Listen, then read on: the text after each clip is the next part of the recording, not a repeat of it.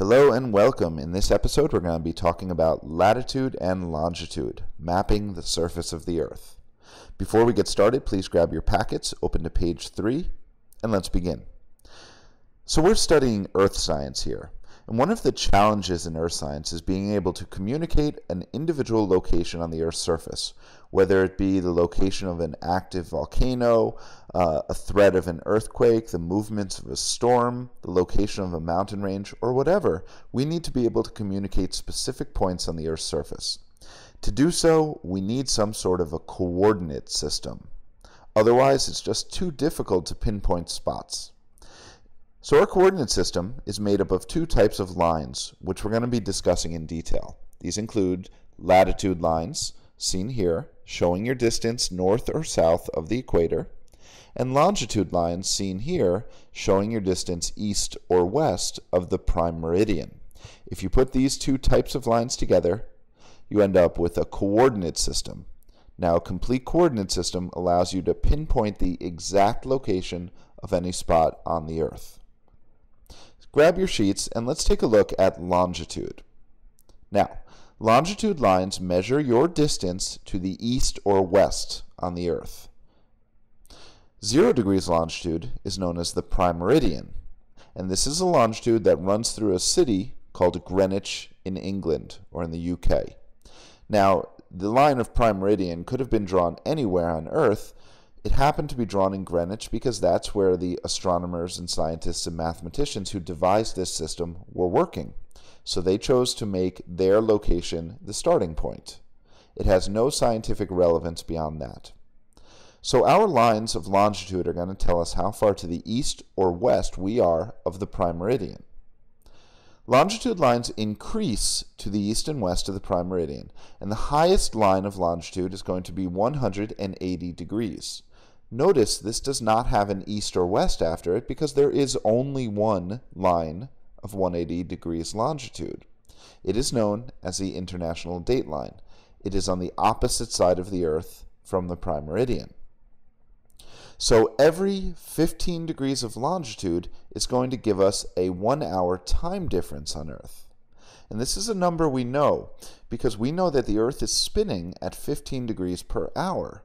And so every location separated by 15 degrees will result in a 1 hour time difference. And one of the key things to keep in mind is that the further west you go, as you travel west, time will become less or earlier. So every 15 degrees to the west you travel, it's going to be 1 hour earlier. As you travel east, time does increase or get later. As you travel 15 degrees of longitude to the east, it's going to get 1 hour later. And this is the basis of our system of time zones. They're all based on longitude lines. So just to sum up, longitude tells us how far to the east or west of the prime meridian we are. You see these diagrams here. These show you what longitude lines look like. On the left is if you're looking at the Earth from the side. So you notice longitude lines run from the North Pole at the top to the South Pole at the bottom, and they meet. They converge at the two poles.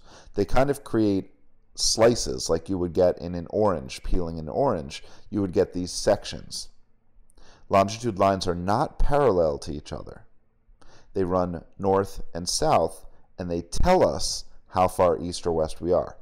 Now, if we tilted the Earth on its side and looked down on it onto the North Pole, you would see lines like you see on the right. This is what the Earth would look like from above, and these are your longitude lines. But longitude on its own isn't good enough. We need latitude as well. So let's talk about latitude a little bit. Latitude is a measure of your distance north and south. It tells you how far north on the Earth or how far south on the Earth you are. And it all starts in the center of the Earth at a line known as 0 degrees latitude, which has a name called the equator. Latitude lines increase to the north and they increase to the south. When you travel north and south of the equator, your latitude gets higher. The highest lines of latitude are going to be 90 degrees north and 90 degrees south. And these are known as the poles, the North and South Pole.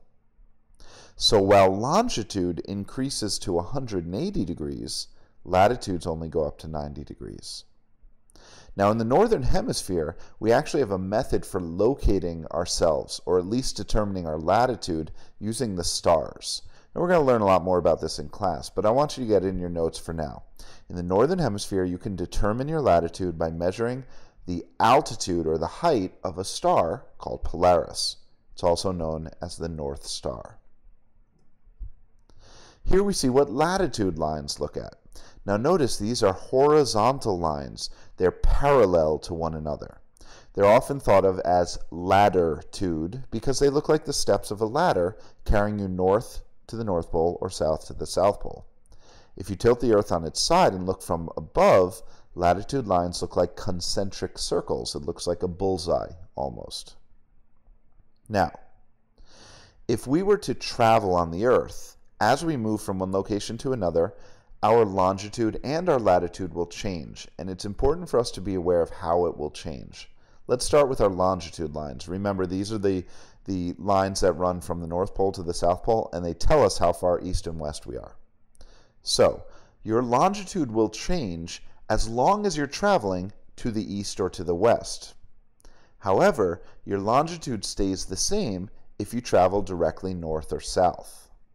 So if I start in Mamaroneck and I travel directly north up towards Canada, as long as I'm not going east or west, my longitude will remain the same. It's only when I travel out west or to the east that my longitude will be different. But what about latitude?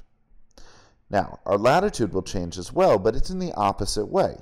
My latitude will change if I go to the north or south, but it will remain the same if I travel east or west. So again, if I travel north into Canada, my latitude will increase. The number will get higher. If I travel south, it'll decrease. But if I go directly west out to, say, Chicago, I'm not changing my latitude, so my latitude is going to remain the same. So there's our brief introduction to latitude and longitude. In class, we're going to be talking about this in a lot more detail. See you soon.